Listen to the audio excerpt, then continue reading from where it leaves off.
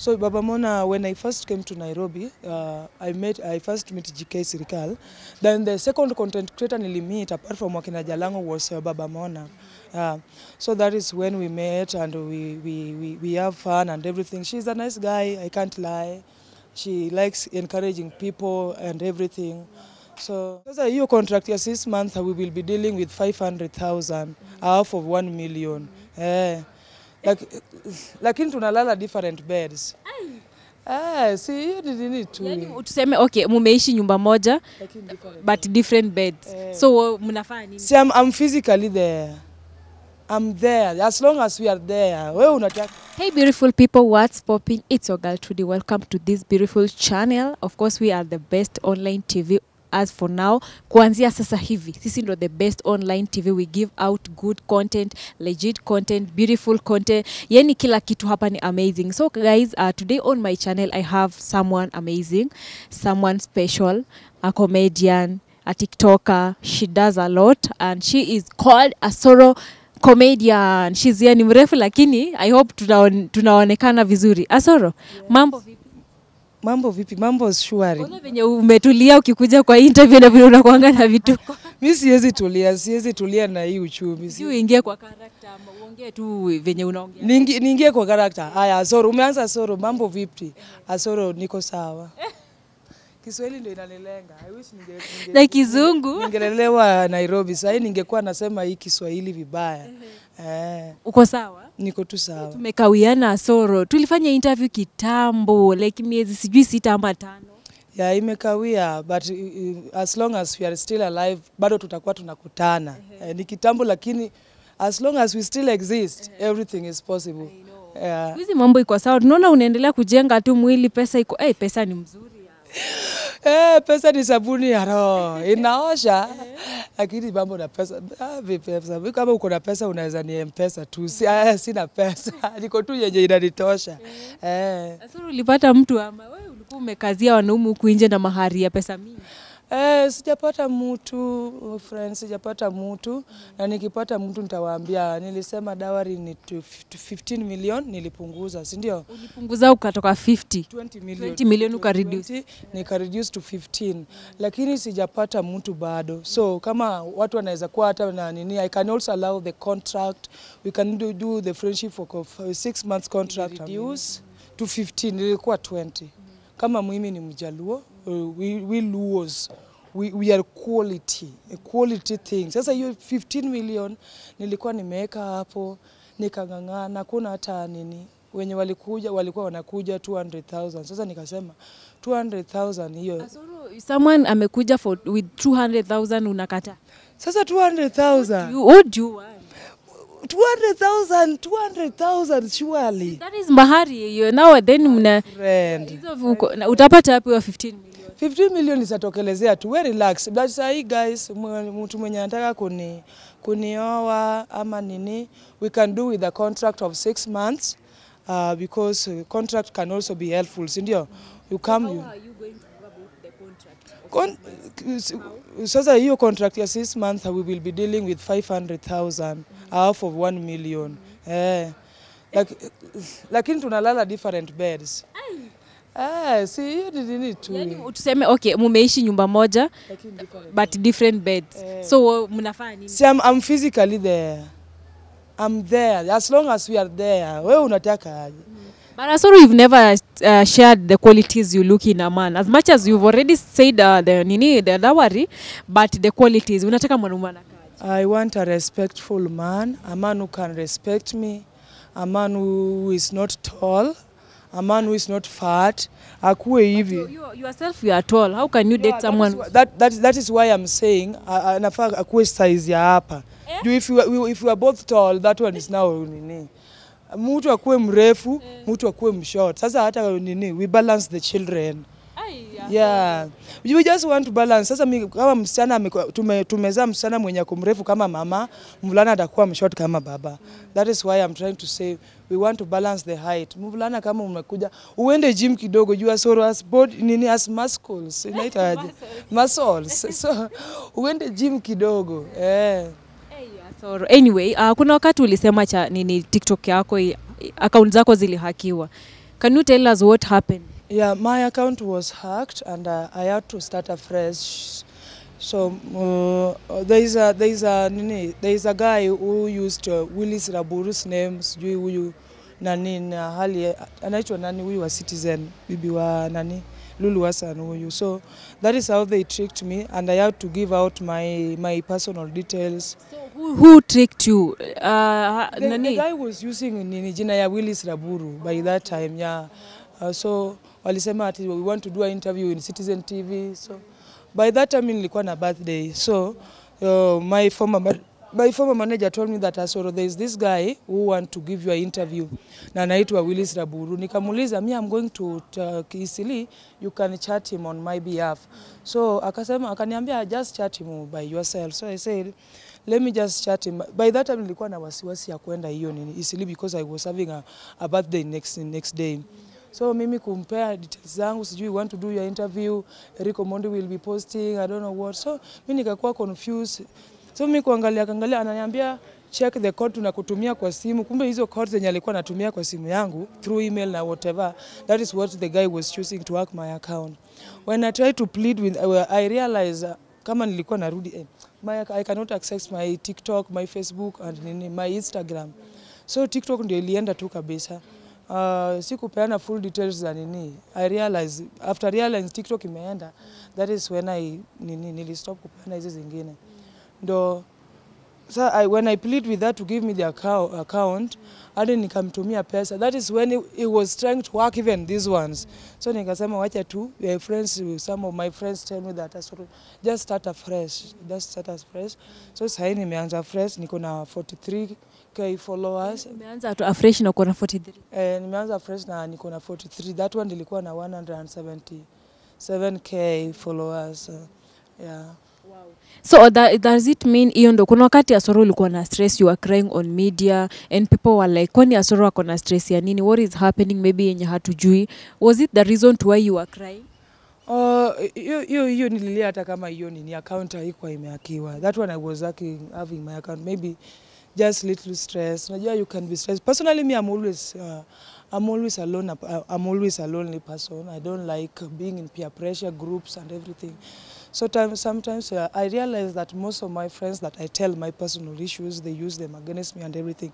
So when I'm stressed and I be alone, and it's so hard. That's why, yeah. So what happened? Can you share? Right now I know you okay. That the other time, your time, I looked for you. Nikataka at least you share what happened because people are asking. You guys should look for Asoro. It's like ana go through a lot. But I tried to reach you out at unajua, but you are not in a good position to share. Right now, can you share what happened? Right now, I think yaliyopita nindwele sasa tuyagange yajayo. Hapa hiyo Kiswahili mimi ndio sielewi. I think for now, it is now like, I don't know how many months ago. Last year, I think now, we should not just discuss it because I didn't even get help. Hata kuna mwenye aliconsult to nini. So, personally, I learned to keep some of my things. Yeah. So, time itakuja tu, we will talk it personally with you when the time is right. Yeah. Right. So right now sasa hivi tuna Mon, your friend Baba Mona, and hata staki hata kufikiria hiyo story. Asoro wewe kama a close friend, maybe utuambie plans ziko aje and also how you guys mlijuana aje na Baba Mona before hata tuingie kwa plans za burial and everything. Baba Mona, unajua as long as you are in a social media, you can easily meet these people. So Baba Mona is a Luo content creator and a famous one, and Asoro is also a Luo famous TikTok and everything. So Baba Mona, when I first came to Nairobi, I first met GK Sirikal. Then the second content creator nili meet apart from Wakina Jalango was Baba Mona. So that is when we met and we have fun and everything. She's a nice guy, I can't lie. She likes encouraging people and everything. So I can't talk more about him because I can't say that I know him more because I've only met him three times only. Yeah. Now, right now watu wengi hawajui plans za burial and everything. Na we umekuwa close to the family. Maybe can you take us through plans ziko aje, mazishi iko lini? So I'm not close to the family. Unajua, I don't want to talk this thing of Baba Mona because I hate how TikTok take this thing. TikTok can be wakiona ati Asoro alisema kitu hivi, that is when they will start nini. There is a lot happening in this social media about the burial and everything. So when I start talking about it, there's some people, I have enemies, I have people who love me. That is when they say that, so you go into that interview to say about the burial and everything. No, sisi Wajaluo, one thing I realized that we don't love each other. Me, I can say, the burial will be this and this, according to the information that I have personally, not that I'm close to the family. I was close to Baba Mona, but I didn't know even the father, the sister, and everything. I only know Baba Mona, and Mona I only used to see when he used to do a TikTok with him. So I don't want to talk about this one just because I want peace in my life. Yeah, I think you have been to TikTok. But kuna mambo mingi sana by the inaendelea. Why are you guys like Luos especially? Why are you? What is happening? Because there is a lady also who did an interview with the dad to Baba Mona and she was really attacked badly. Akatusiwa, akaambiwa sijui nini. Yani I don't know. That is why I'm trying to avoid this as much as well. There are some people who are doing cyberbullying. There are some people who are they want fame through recognition and insult. So that is what I'm trying to avoid as much as we have a funeral. Not just a funeral, a big funeral like that. You know, you're losing 4 people at once is something which is not just painful and everything. So I don't want to talk about this thing because I'm just trying to protect my brand and peace that I really want. Si kila mtu amependa peace, kuna wenye wamependa conflicts. For Baba Mona's kama we ni fan wake, kama we ni fan wake, you can pray for the family, you can send something to support the family. We have pay bill numbers and everything. Yeah, that's all I can say. Yeah, because Sahi, I just know the family is passing through hard times. Maybe a message to the family during this trying moment. Just talk. What I can tell Baba Mona's family is that everything happens for a reason. It has happened. My prayer was just that hata mtu mmoja tu angebaki aseme tu hata testimony kenye ilifanyika. But now it has happened. My condolences to that family. It's so painful and I feel so sorry to them, the dad and the mother, because uchungu wa mwana juai ni mzazi. So according to uchungu wa wana juai ni mzazi. Yeah, my condolences, take heart, hugs and everything will be okay. But what I can say, whenever I pray, I will always pray for you guys. It is, unajua money can buy everything, but money cannot buy happiness. As much as bado tunachanga, lakini hiyo uchungu bado iko. Yeah. Now, as we wind up Asoro, what should we expect from now Asoro the brand this 2023? Because you know, wewe saizi tunakutambua sana kama an actor, a comedian, and you've been doing a lot. Now, what should we expect from you? What I can say, as a content creator, you guys should just expect more contents. Sasa nilikuwa down kidogo, especially on videography and everything. So nimekuwa tulia kidogo, so that is why watu wananiuliza ulienda wapi, umepotea. Unajua some of these videographers, you get them, wanaanza kukufanyia, then if you don't pay them and everything.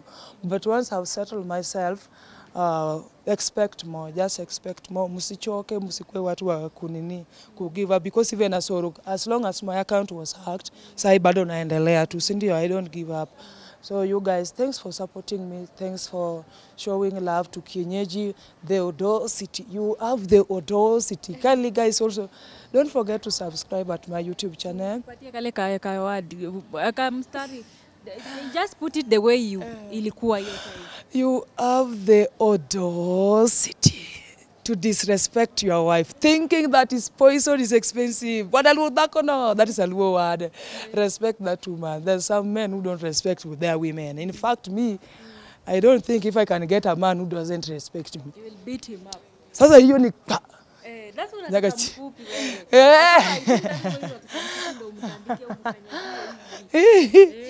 wewe. So expect wewe kumwekelea tu. Si kumwekelea. Bia wewe ndiye hiyo maji. Nikakuja hiyo. So, guys, kindly subscribe at my YouTube channel. Follow on TikTok, Instagram and Facebook. Your name? Asoro the comedian, just Asoro the comedian, Madam Odosity. Sisi ndio tuko. Na mbona ungetoa hiyo uite tu Madam Odosity? Madam Odosity hivyo? Odosity juu watu wamekujua. Hiyo ndio kitu actually But knew you through that name. Change, but sasa washazwa na sorry ya. Alright. Sawa Asoro, thank you so much for your time and upunguze mahari bwana. Mahari unajua si nimesema 15 million ilikuwa 20 million. Nikapunguza hadi 15 million. Am I not a human? I'm a human. Hadi ndio maana ni kwani 15 million kuna mzungu amekaa tu mahali anasema I want this tall girl. This one is the lady I want to marry. By the way, uko na wasiwasi ya 15 million. If you can't afford, not everybody will not afford. So kama sina pesa, watu wako na pesa. People have money. Now you've not even hujapata mwenye anakupatia. Tulia. Vitu ni different kwa ground. Vitu ni different. Vitu ni different.